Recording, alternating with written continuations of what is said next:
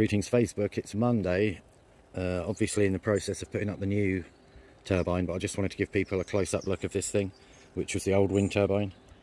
I don't know why I had to hack these corners off. There must have been some issue, I can't remember now. I think there was some issue with the blade hub bolts actually catching on there, so that's why that looks like that. You'll note it's made out of solid bar, which I didn't use this time, but that worked well. That's 15mm.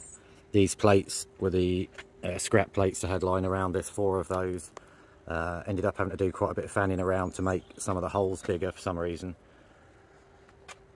But yeah, this had 3 bearings, one here, one here, one here. These are the bolts that are used to adjust the motor, and this has 3 slots in it because I had made a coil winding machine before, and that's actually where these plates came from. All you need to hold the motor is 1 slit down the middle, which you can see there. I'll show you the motor in a second so you know exactly how that goes on. So yeah, obviously it needs a plate front and back to hold the motor. That's the beauty of it. The motor's held in super solid. These 2 bolts at the back. Oh, sit down.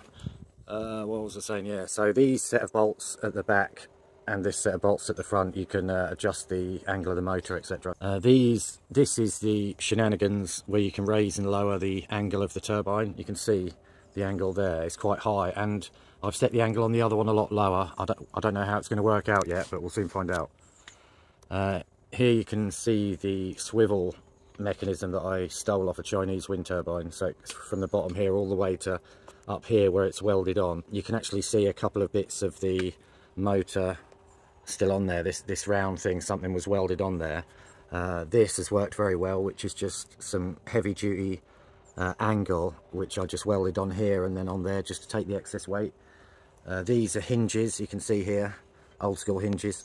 They need replacing.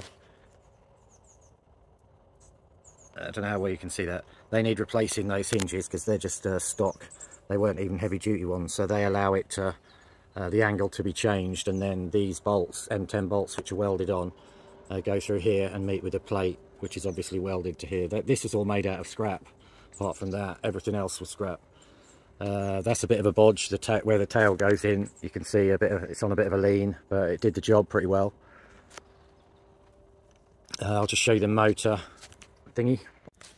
So there's obviously the motor from above. You can see how the frames work. They're very simple but quite effective. See if I can take one of them off. So this would be the front one.